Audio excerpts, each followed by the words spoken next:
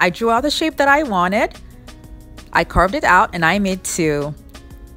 I'm going to be covering up the edges with another strip that I cut out from a Trifold board also. All I'm doing here is to make sure that the board is flexible enough for me to use for the sides.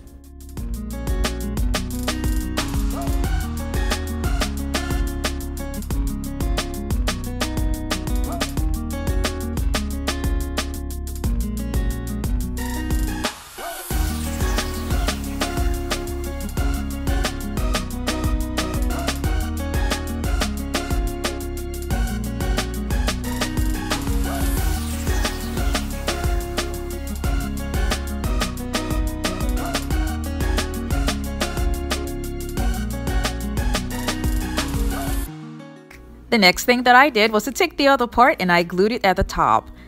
And now I'm going to be using my X-Acto knife to carve out the middle part. This is going to be way easier if I had done it before gluing it on. This was just a final minute decision to change the design. Now I'm going to be covering up the edges with tape. After I did that, I covered the whole thing with paint using a brush.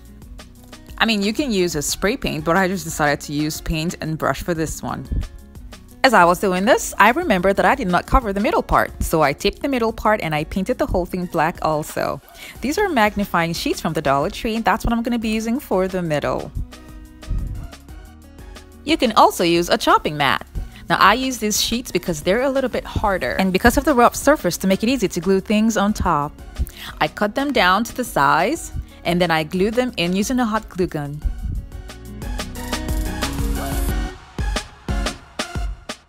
I got glass gems from the Dollar Tree and I spray painted them black. I made an error here. I should have spray painted the back instead of the front just to give it a shiny effect. So that was a mistake. But anyhow, I'm just gonna glue it on because it's what I have right now and it's still gonna work.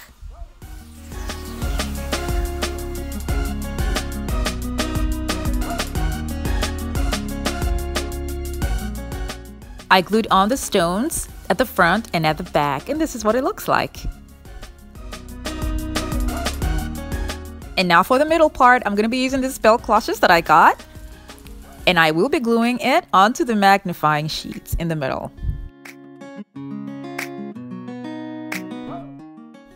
After gluing it on, this is what it looks like. I am so in love with this. It's so pretty. Now I kept that aside and then I used the same dimensions for the first vase to make the second one. I just extended the height of both sides and then I made the upper sides thin.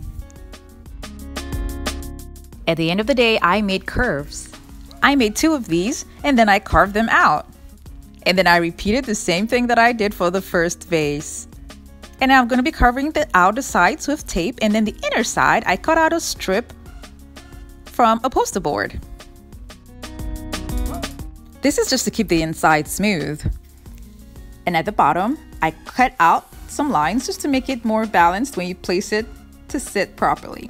I took spoons and then these are the parts that I'm going to be using, and then I glued them to make the design for the vase. And I had already spray painted the vase silver. I'm going to be using spoons to decorate the entire upper part of the vase.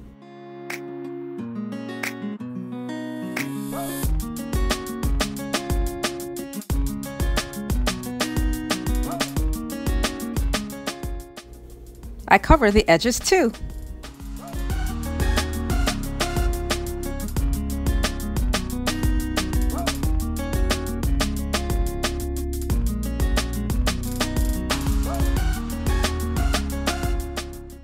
And now for the middle part, I'm going to be covering it up with mirrors.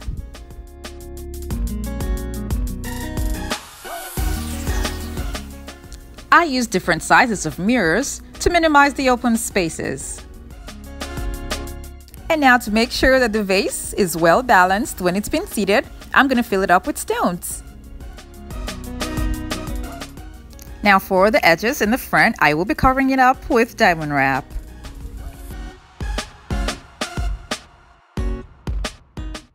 I'm going to be covering up the sides with this mirrored duct tape.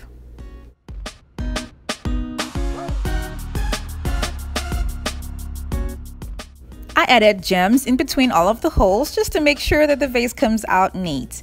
And then I used diamond wrap to cover the edges at the top. The vase is cute on its own, but you can also add flowers if you like.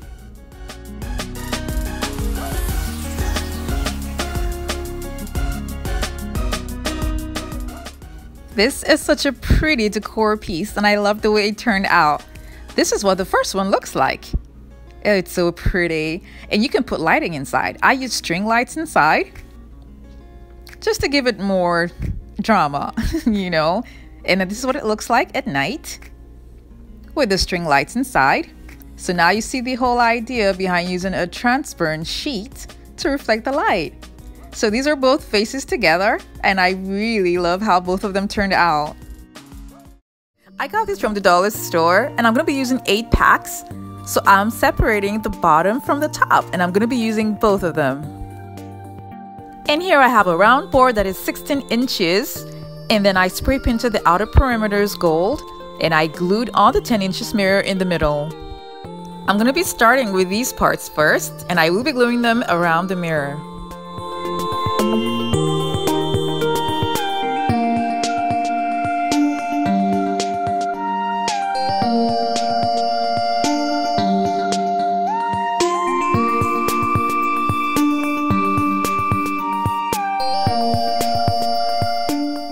When I was done with that, I separated the pieces from the silver plastic spoons that I'll be needing, and I'll be making use of just the base alone.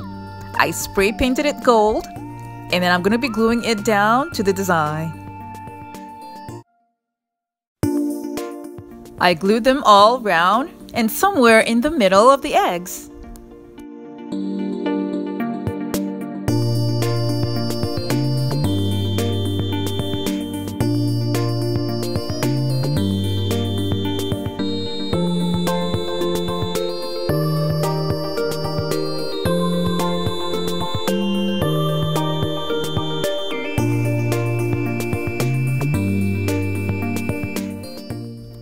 I'm going to be using my E6000 glue and I'm going to be putting just a little in a container so that I can apply it around the whole design carefully just to make sure that it doesn't show at the end of the day.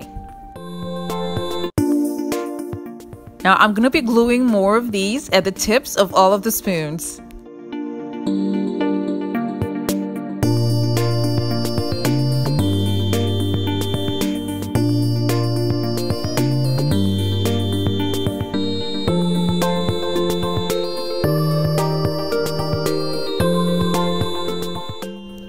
Now that I'm done with that, I will be gluing more somewhere around the middle, but then I will be leaving a space in between each and every one of them. I did that for all of them, but when I got to this point, I added 2 because of the spacing. I took 8 of the other parts of the eggs and I spray painted them gold, and I took these golden beads and I will be gluing them around the whole top, but not entirely around the whole thing, just stopping somewhere close to the end.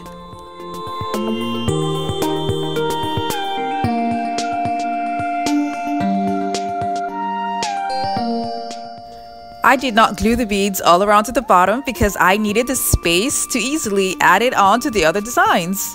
And this is what they all look like. I used gems at the tips of all the spoons to cover up the rough edges. And now I'm going to be gluing on the design that I just made around all the open spaces. When I was done with that, I took some gems and I'm going to be gluing them down around the openings that we have on the design. I glued this hook at the back of the mirror to hang it on the wall. And this is what it looks like. I really love the turnout of this mirror. And it looks like it's got lots of embellishments around. And no one's going to know that it's all filled up with Easter eggs. So if you've got a lot of these at home, instead of throwing them away, you can just turn them into a wall decor. Thank you so much for watching. I have other videos linked in the description box below. Do check them out and don't forget to click on the subscribe button.